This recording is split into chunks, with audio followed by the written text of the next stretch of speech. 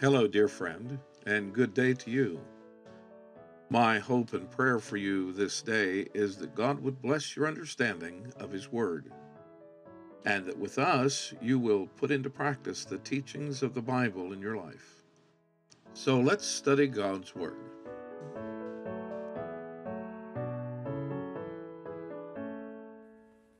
Well, hello, and today I would like to speak to you on the subject of reading and studying the Word of God.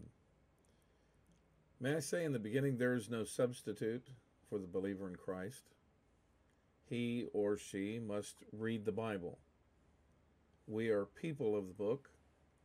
We depend entirely on the written Word of God. It alone tells us of God and His salvation. It is the revelation of God. There is natural revelation. The creation of God reflects His glory.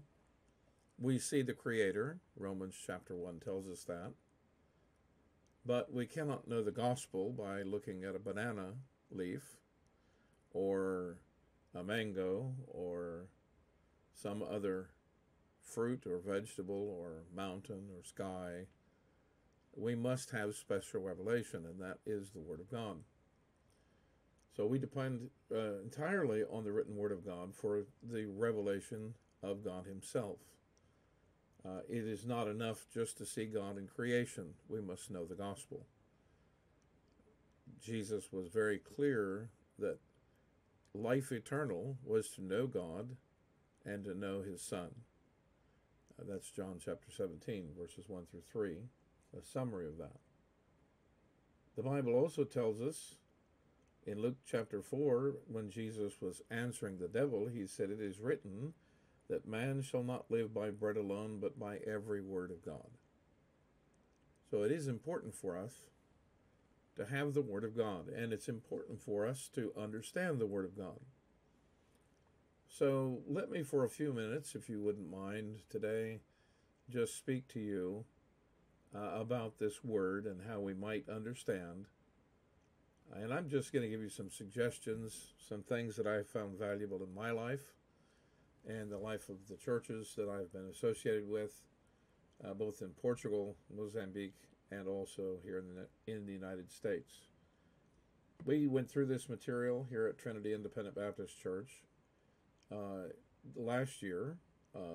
We started on a Sunday, and then we spent several Wednesday evenings going over details. But let's just talk for a moment, and we'll see where this goes. And there's a lot of material to cover, so I'm sure this will be several sessions. So thank you for tuning in. Let me say this, that we don't worship the book, but we do worship the God of the book. And it is His Word that shows Him to us. And so the Word of God is extremely important. It is so important that the psalmist said this in Psalm 138:2, "I will worship toward thy holy temple, and praise thy name for thy loving kindness, and for thy truth. For thou hast magnified thy word above all thy name." This was the school verse for the college I attended back in the 80s, Massillon Baptist College. But it is a good verse, and it is a verse that tells us of the importance of the Word of God. There's some things that we should talk about before getting in too far to the actual subject of reading and studying. Several things we need to have down as preliminary issues. The approach that we make to the Bible is very important. How we come to God, how we come to the Scriptures. It's very important, our attitude. First, I would like to notice that we must approach the Bible in a spirit of reverence. It is, after all, the Word of God and not the Word of man. Paul praised the Thessalonians in his first letter, chapter 2.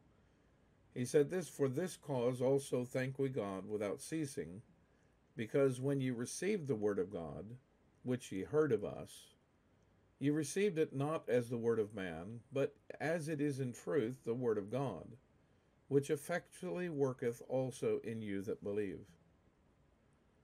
And it's very important how we approach the Word of God. We should approach the Word of God as we should approach God in prayer, in a very reverent manner. That's what it means to fear God.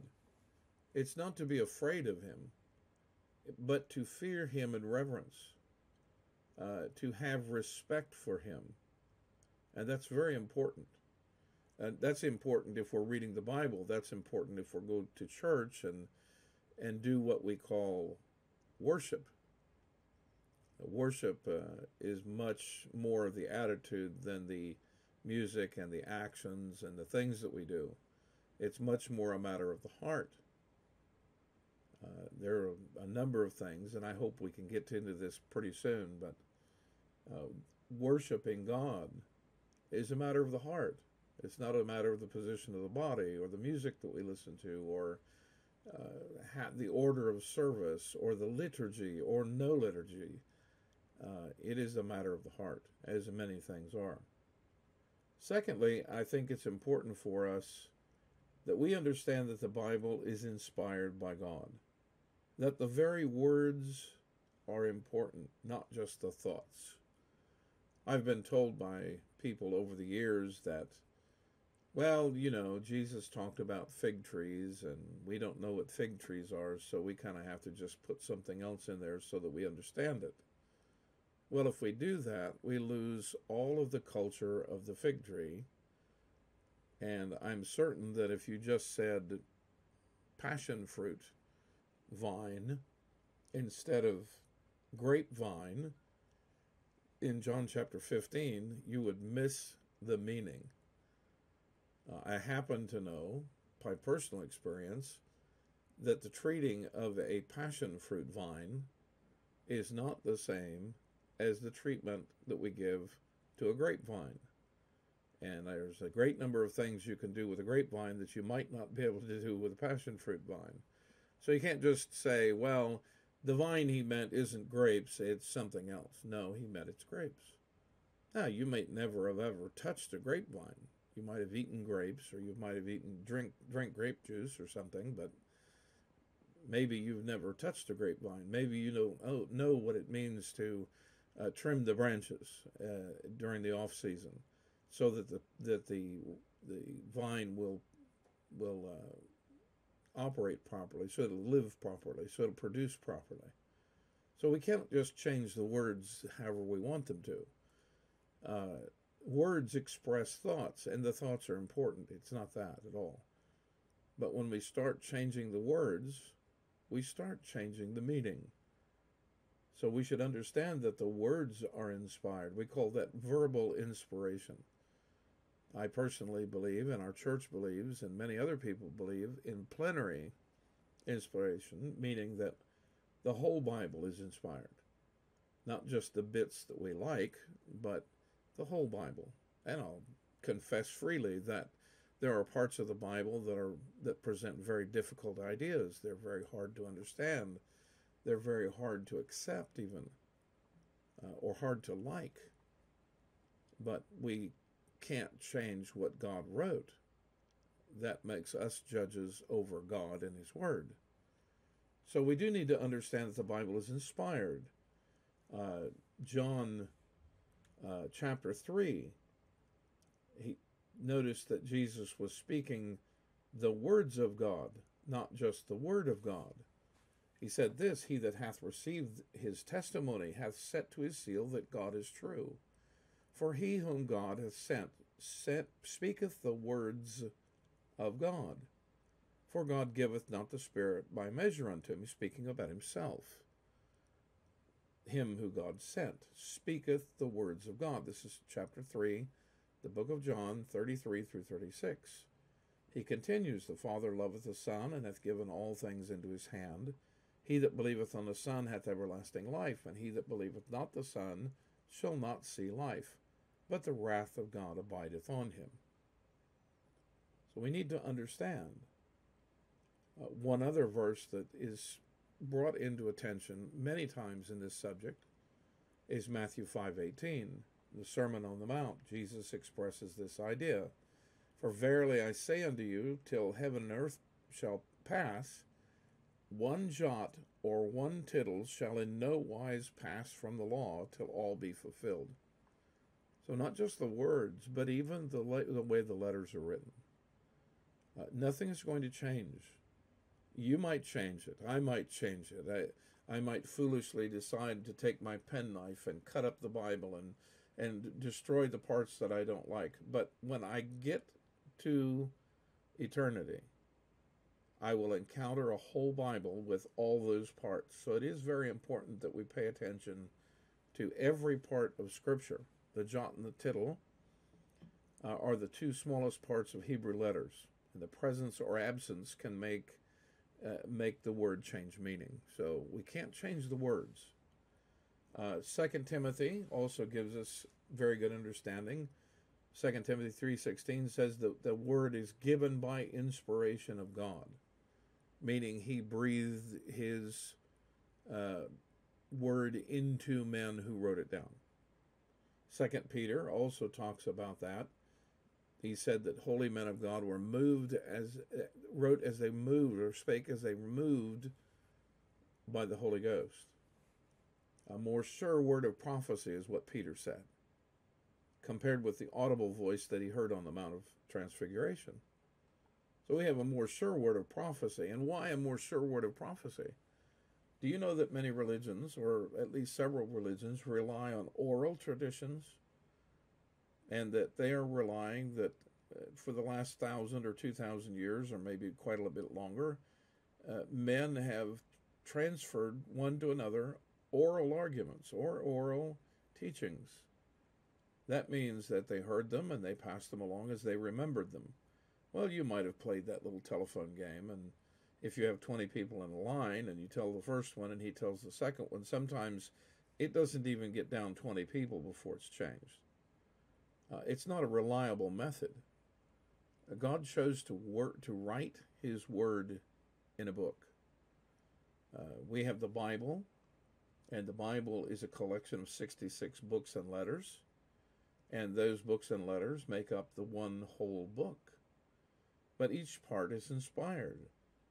If you've ever read the Word of God, and if you've ever spent any time studying the Word of God, one of the things that you notice right away is the coherence, the connection between the old and the new, and the parts in the old and the parts in the new, and how the Bible is one story.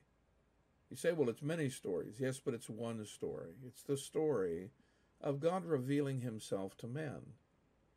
And all of those little stories, Gideon and David and Moses and Noah and Seth and all of those people, Peter, Paul, and James, and Jesus in the New Testament, all of those stories work together to bring us the story of God coming and revealing himself to man. It tells us about the creation. It tells us where we came from. It tells us why we're in the world. So we need to understand. It tells us about our sin, and it tells us how we can be saved, how we can be redeemed from the condemnation that is upon us. Now, these things are very important, so we need to approach the book as an inspired book, that it is, in truth, the Word of God, as Paul told the Thessalonians. Then a third thing that we might say today is that we should approach the Bible as a spiritual book. It is like no other book ever written. Hebrews chapter 4 and verse 12 says this, "For the word of God is quick," that means alive, "and powerful, and sharper than any two-edged sword, piercing even to the dividing asunder of the soul and spirit, and of the joints and marrow, and is a discerner of the thoughts and intents of the heart. Neither is there any creature that is not manifest in his sight, but all things are naked and opened unto the eyes of him with whom we have to do." It lays our soul bare to God. It discerns the thoughts and intents of our heart. Now, what other book does that? What book written by man that 200 or 300 years later, let alone 2,000 years later, can discern the thoughts of man? This is a special book. This is a spiritual book. It is a very unique book. It has very unique characteristics. It's infallible. That means it doesn't have any errors because it is the Word of God. It is inspired. It's been preserved by God. It has a very unique author. You see, God knows the beginning from the ending. He is the Alpha and the Omega, the beginning and the ending. He knows everything from the first to the last, and he knows everything in between, as Dr. Saitler used to say. He knows everything, and therefore he can reveal whatever he wants to, and what he reveals is certainly true.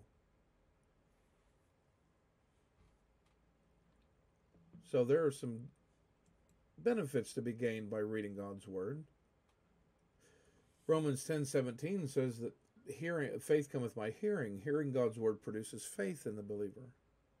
And I've often told their congregation, not only here in Kansas City, but also in Africa and in Europe, I've told the congregations that it says faith cometh by hearing, not by reading. But we have to remember that the time that the book of Romans was written, quite a lot of the New Testament was not in publication yet.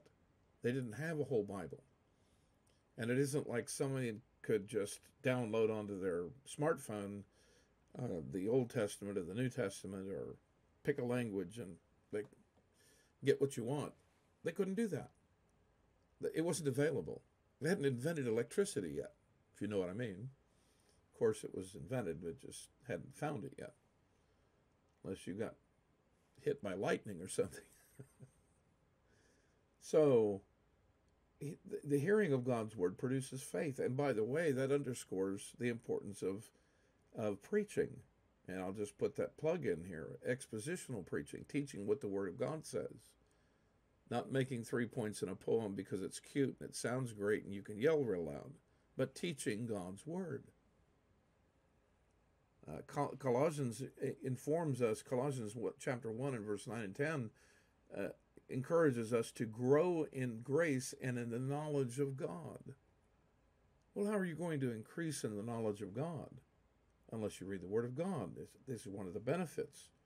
Not only producing faith, but growing in grace and in the knowledge of God.